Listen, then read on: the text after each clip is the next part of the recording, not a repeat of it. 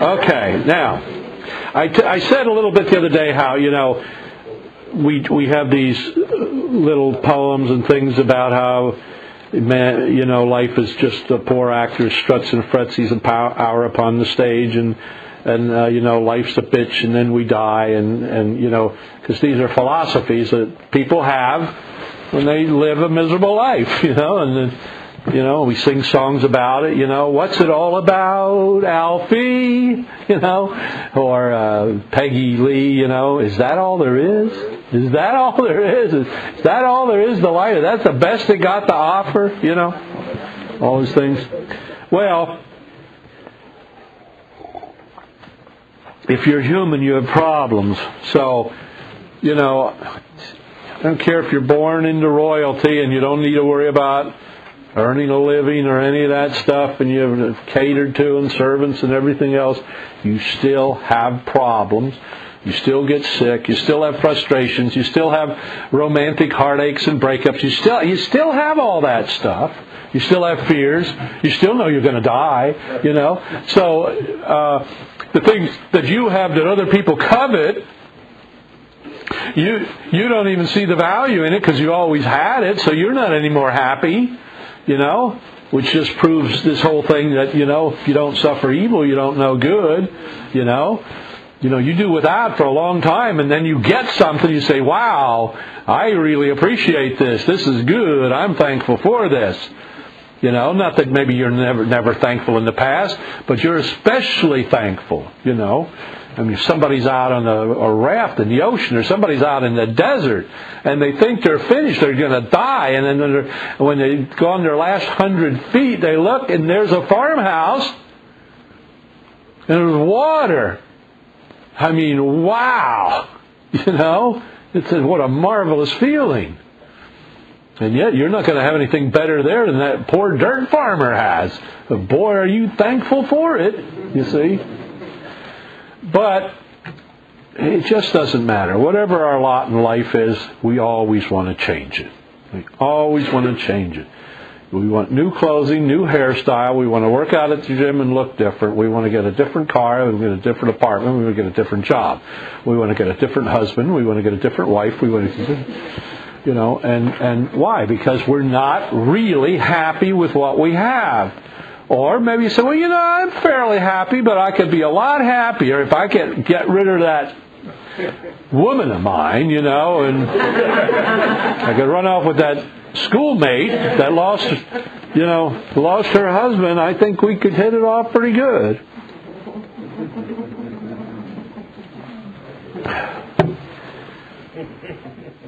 Paul, sets a good example for us in Philippians 4.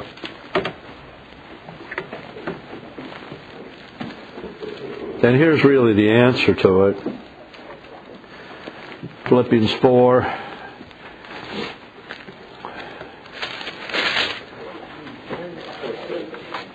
Verse 11. He's talking to them about, being without and so on. He thanked the Philippians because he said they came to him twice, in fact. Came to his rescue, when he needed help, and when none of the other churches helped him out, and they helped him out, and he was very thankful for that. And he said, not that I speak in respect of want, for I have learned in whatsoever state I am, therein, or therewith, to be content. And that word content in Strong's means self-complacent, contented to a fault. To be, you say, he's given, he's so giving and loving to a fault. He gives and loves so much that people take advantage of him, that sort of thing, see? Eager to please, cheerfully obliging. So that's what Paul, he learned to have that. Of course, it's really a gift of God, but he had to certainly put forth the effort. And then it became his philosophy of life. Hey,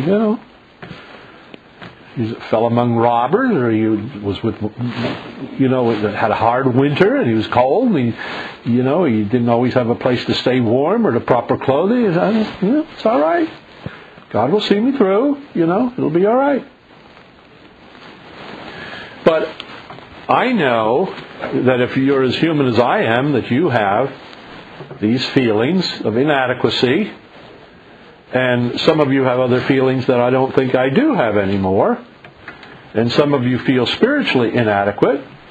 And you wonder whether or not you're going to make it, or am I the called, or am I the chosen? And if I'm only the called, how do I become the chosen? Is God pleased with me? Seems to me if He was pleased with me, I'd have more answers to my prayers. Things would be going better for me. I'd have a better job. Finances wouldn't be such a problem. My wife wouldn't be such a problem. My kids wouldn't be such a problem. My neighborhood wouldn't be such a problem. I wouldn't have such a problem with my heating and air conditioner and my cars. If God were really for me, some of these things would run a little smoother, I would think. I don't think God is too pleased with me. Some of you have secret sins. When I say that, those of you have them, like a little chill just went up your back. Does Ray know? I don't care. I don't care. Don't tell me your sins. No, I really don't care. Not that I don't care about you or care for you. I don't care about your sins. They're all the same. You don't have an original sin in your body. You're just all copycats, all of you. But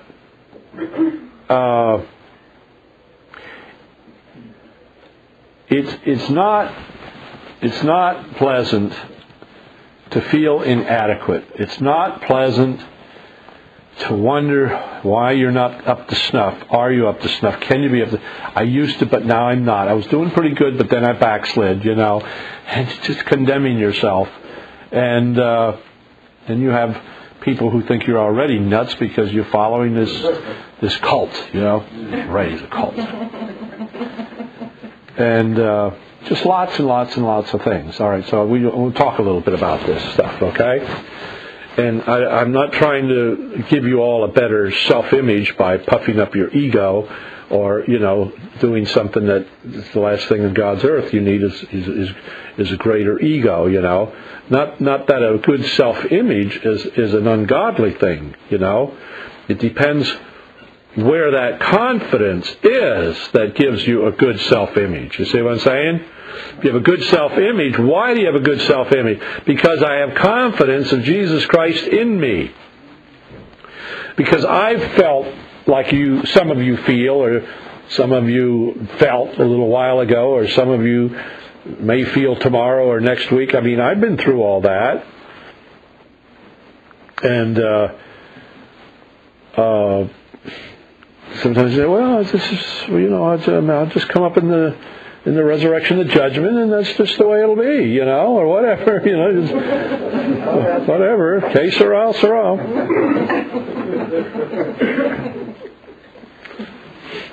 But there are some things that you can do and think about to give yourselves a certain peace of mind and a certain security that we really should have. And I'm sure not all of you have it, okay? Some of you grasp at learning more. I got to learn more about the Bible. I got to learn all this stuff Ray's teaching. If I could just learn all this stuff, I got to learn. If I got to learn this stuff, I read all Ray's stuff. I learn it. I'll get it down. I'll be there. I'll be one. I'll learn it. And some of you are not meant to learn a lot of stuff. You know what I mean? Some people are not good learners.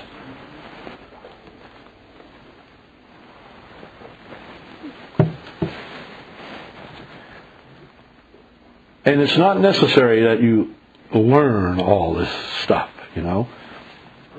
Some of the stuff that I teach, I give you all this teaching and all these scriptures and all these explanations and so on, and you can't remember it all. That's all right. Did you get anything out of it? Well, yeah, I know what you're saying. It's good. That's good. You're getting something out of it. You got a feeling. You got a sense of appreciation. You got a sense of, I like God better. I don't think God thinks I'm as bad as I think I'm so bad sometimes, Whatever goodness you got out of it, hang on to that. That's good. Don't worry about all the technical details. Okay? I think Paul sensed that, people felt that way, and he certainly wanted to encourage them. I'm going to read a couple scriptures to you. To me, the 8th chapter of the book of Romans is one of the most profound chapters in the whole Bible. It's just there's just so much stuff in there. And good stuff, profound stuff, marvelous stuff. Romans 8, read it often. All right, let's read at least some of it, okay? Romans 8. Now, if you're sitting here and you put forth effort to get here, to drive a car, fill up the tank, pack your clothes, buy an airline ticket, take off of work, to get here, you got to know that God is drawing you to something. You got to know that, don't you? And if you're saying, I believe in this not so handsome Jesus who was diseased and bent over and in pain and suffering, where everybody says, why don't you heal yourself? I can see where God would do that.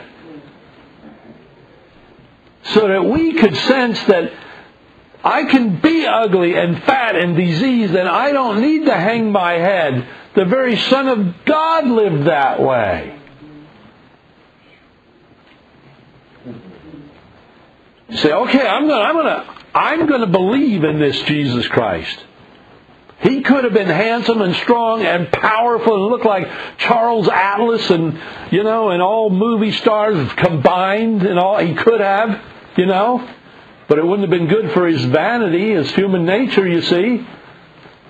And God would rather have taken him the way that he was humbled because he had nothing to be vain about, you see.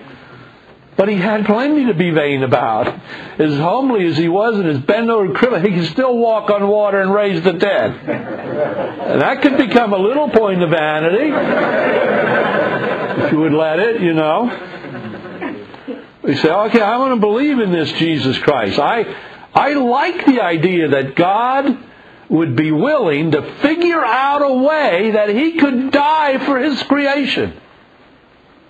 He figured out a way where he could die for his creation. The only way he could do it, since he's God and eternal and immortal, he did it through the most precious thing he had, his Son. You see? I'll prove to them. Maybe they don't get it now, but one day, or maybe in the kingdom of God, they'll get it. They'll all know that me, the God of creation, the God of the universe, I died for you. I didn't have to. I did it to show you that I love you. If you really love me, God, why don't you die for me? And he says, okay, I'll do it. He couldn't. What else could he have done? What else can God do to show us that he loves us? I said, I'll die for you. I don't have to. I just volunteer. I'll die for you. Will that show you? Okay, that's pretty good. That's about as, like Christ said, greater love has no man than this. We're not talking about man throwing himself on a hand grenade to save his buddies. We're talking about somebody who pulls the hand grenade when there's nobody to save. I'm just going to kill myself. Why? To show you that I love you. Wow, why would you do that? Because I want you to know. No other reason. Wow, that's insane. Who would do that? God. The one who does strange things. Strange work He has on this earth. Now, so you accept this Christ. You say, all right, He said believe. I believe. Maybe I don't believe as good as I could, but I believe. I'm going that way. You're the man, Jesus. There is therefore now no condemnation to them which are in Christ Jesus. Now, that's where you are. That's where you are. Except, there's one escape clause. Paul said, unless you're faking it, unless you're just a total fraud. But if you do believe in Jesus, if you do, and in your heart you say, yes, I do, I really do, then this is your lot in life. There is therefore now no condemnation in them which are in Christ Jesus. None. There is no condemnation in you. None. Well, surely some for the sins. None. But I'm not as good as you are, Ray. None. There is no condemnation in you.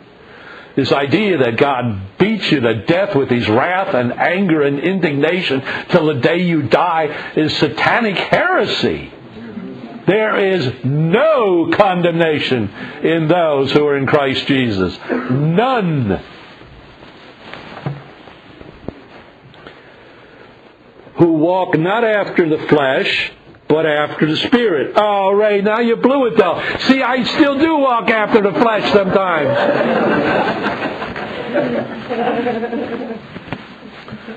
But where do you want to walk? Well, I want to walk after the Spirit. All right, you're back in. For the law of the Spirit of life in Christ Jesus has made me free from the law of sin and death. For what the law could not do, in that it was weak through the flesh, God sending His own Son in the likeness of sinful flesh, and for sin, condemned sin in the flesh, that the righteousness of the law might be fulfilled in us who walk not after the flesh, but after the Spirit. For they that are after the flesh do mind the things of the flesh. Now, if you find yourself starting to mind the things of the flesh, you need to pray to God and cry out for Him to help you and save you from that situation. You say, this is not me, God. I don't want to go here. I don't want to do this. But my flesh is pulling me, and I'm at war. I need help. I need reinforcements. And you cry out to God, and that humbles you because you see that you can't do it. If you could do it, then you would become self-sufficient and you wouldn't need God. You need God. He will always make you dependent on Him. Jesus always prayed. Why? He was the Son of God. What did He need to pray for? Because He knew that if the Father didn't do it, it wouldn't be done. Simple as that. For to be carnally minded is death, but to be spiritually minded is life and peace. Because the carnal mind is enmity or hatred against God, is not subject to the law of God, neither indeed can it be. So they that are in the flesh, they cannot please God. Notice it. But you are not in the flesh, but in the Spirit, if so be that the Spirit of God dwell in you. Now, if any man have not the Spirit of Christ, he's none of his. And if Christ be in you, the body is dead because of sin, but the Spirit of life, but the Spirit is life because of righteousness. But if the Spirit of Him that raised up Jesus from the dead dwell in you, He that raised up Christ from the dead shall also quicken or bring to life your mortal bodies by His Spirit that dwell in you. Verse 18, for I reckon that the sufferings of this present world are not worthy to be compared with the glory that shall be revealed in us.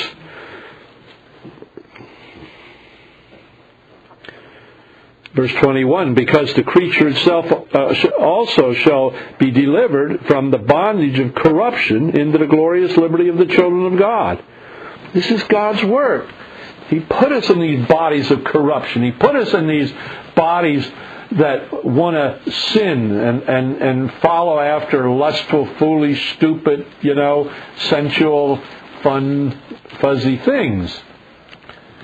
But if in your heart and mind you don't want that anymore, not that you don't want it, you do want it, but you don't want it. And so you cry out to God and say, I want it, but I don't want it. I don't want it. And then God is your Father. He'll come to your rescue, just like any father will come to any child's rescue and cries out to him. You see? Likewise, the Spirit helps our infirmities, for we know not what we should pray for as we ought, or according to what must be, what absolutely is God's plan that cannot be deviated from. We don't always know what that is, but God's Spirit helps us to pray so that we will pray in accordance with what needs to be God's will and God's plan and God's purpose fulfilled in us. And He that searches the hearts and knows what is the mind of the Spirit, because He makes intercession for the saints according to the will of God. And we know that, and here it should read, God works all things together for good to them that love God, to them who are called according to His purpose. For whom He did foreknow, these He also predestinated to be conformed to the image of His Son, that He might be the firstborn among many brethren. Moreover, whom He did predestinate, them also He calls. Who He calls, those He justifies, and them He glorifies. Now we come back to the same attitude as in verse 1. What shall we say then of these things? If God be for us, who can be against us? Well, is God for us? Well, yeah. He's for those that He's calling according to His purpose and plan and all of that. But I don't know that everyone sitting in here is in that category. But I'll tell you what.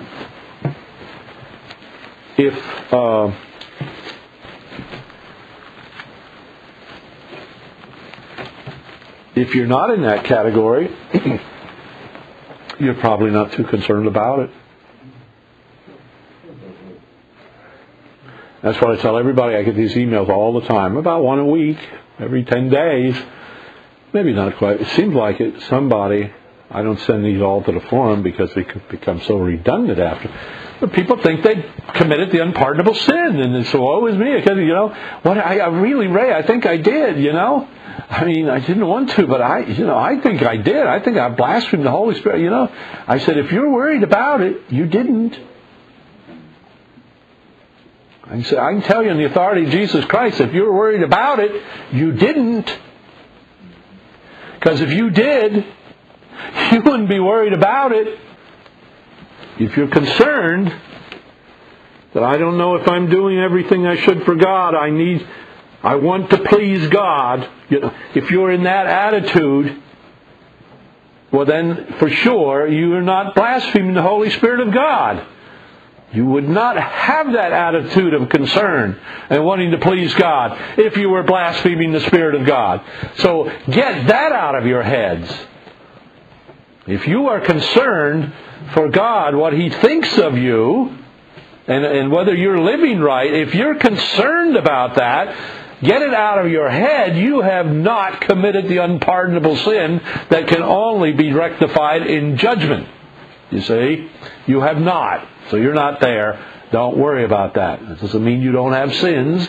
Doesn't mean you don't have things need to be straightened up and cleaned up. But for sure, you did not blaspheme the Holy Spirit of God. Okay? So, if God be for us, who can be against us? He that spared not His own Son, but He delivered Him up for us all. How shall He not with Him also freely give us all things? Who shall lay anything to the charge of God's elect? This idea that God is pouring out His wrath upon us because, He's angry at us. It's, no, God is not angry with those that He's calling to be His sons and daughters.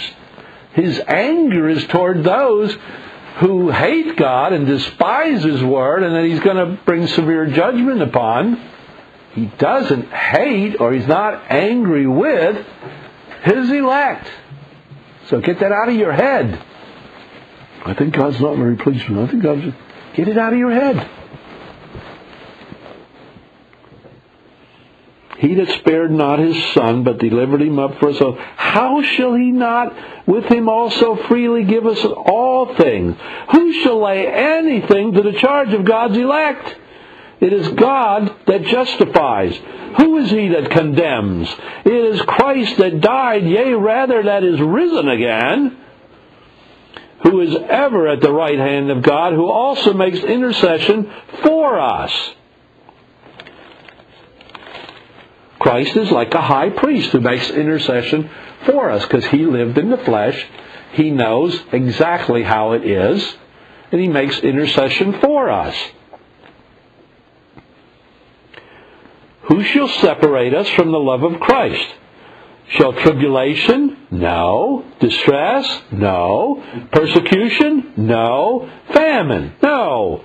Nakedness or peril or sword? No. As it is written, for thy sake we are killed all the day long. We are counted as sheep for the slaughter. Nay, in all things we are more than conquerors through Him that loved us. For I am persuaded that neither death, nor life, nor angels, nor principalities, nor powers, nor things present, nor things to come, nor height, nor depth, nor any other creature shall be able to separate us from the love of God, which is in Christ Jesus our Lord. They're one. It's the love of God in Jesus to and for us. Okay? So, don't be condemning yourself. You're on your way to live in, the king's house and the king's palace, and you're on your road to royalty, heavenly royalty. And God has called you to that. So don't feel that, oh, woe is me, I'm not up to it, I'm not pleasing God. And none of us are perfect. None of us do it right all the time. But where is your heart? What do you do most of the time? Do you talk to God? Are you always on top of your game, so to speak? What do you think about all day long? As a man thinketh, so is he. Okay, you are what you think about. You think about good things, you become a good person. You think about ways to love your wife or your husband or your children or whatever, then you do those things. See? You do those things. Or your brothers, your sisters, your fellow man, people at work, whatever, You don't need to go overboard and, just pretend to be this, super Christian, where it becomes, almost obscene, where everybody says, oh, what a phony he is. Make it real. Make it real. You can do the right thing behind the scenes so many times, people won't even recognize that you're always doing the right thing, because it isn't something you have to parade. See? You don't have to parade it or wave a banner. Just do the right thing. And do it because God's watching, not because people are watching.